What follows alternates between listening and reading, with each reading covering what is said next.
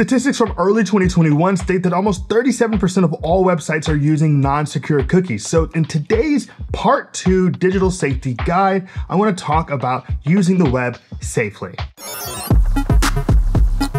So what are some quick ways to know if a website is essentially safe or not? First, you want to see a padlock symbol next to the URL. So if you don't see that padlock symbol, maybe think about it. Second, you want to see HTTPS in the URL, not just HTTP. Third, you want to see a privacy policy on the website. They're thinking about these things, they're doing these things correctly. So privacy policy on the website is really important. And finally, you want that website to be accepting all major payment methods. So, PayPal, cards. Additionally, just like in dating, there are 4 red flags, and one is going to be the browser itself tells you this website is unsafe. That happened with me this past weekend trying to watch my nephew's game on some random stream. Basically, Google was like, "Hey, you don't want to be on this site." 2, they're going to be many pop-ups or redirects to other shady-looking sites. This is exactly what happened with me this past weekend. I kept getting redirected and rerouted to all types of awful sites that had nothing to do with what I wanted to do, was just watch the football game. The third thing is the website only accepts bank transfers or wire payments. Just like on Craigslist, when someone says, "I'm only going to accept wires," or blah, blah, blah, and they try to, basically rip you off and it's really obvious. That's the same for websites. Finally, there's also no return policy on the website.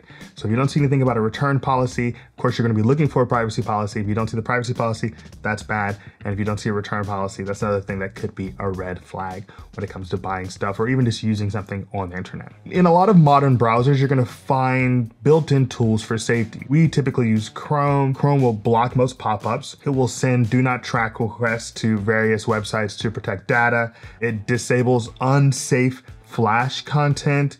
It'll stop a lot of malicious downloads, and it will make sure that we know exactly which sites can control our speaker, microphone, and camera. If you want to take a look at all of these just to, make it clearer for yourself, you can go into the privacy and security settings in your browser. So just go up into the left side, click in there, preferences, all that, you're ready to go. But this, of course, isn't going to capture everything because, as we always know, people are always working hard to protect you and people are always working hard to exploit you. A big trick, honestly, is just to ask Google whether something's a scam.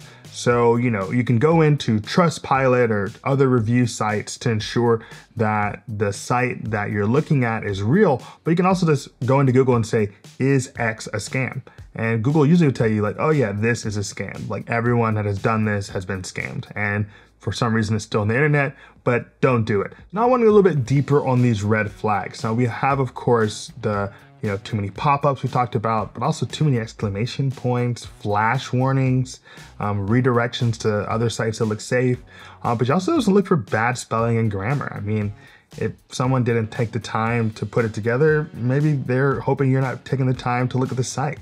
There's no space to leave product reviews and prices that are honestly just too good to be true. So if you're thinking, "Hey, this Black Magic camera is only $400 on this website," be careful. Be careful. Finally, when it comes to the fight against those bad actors on the internet who are trying to steal everything from you, potentially, you have things like Norton, Kaspersky, McAfee, Bitdefender. You can read all about these over at Security.org. You can just Google various web security tools, antivirus, things of that nature. And, they're really useful for enriching and making safe that overall internet shopping, internet search, internet Googling, information seeking process. All right, folks, thanks for watching part 2 of our digital safety guide. We hope that it was useful for you. We're, of course, trying to keep you safe here at Security.org. We're doing digital and home security at all times. My name is Gabe. This is Security.org. Be secure.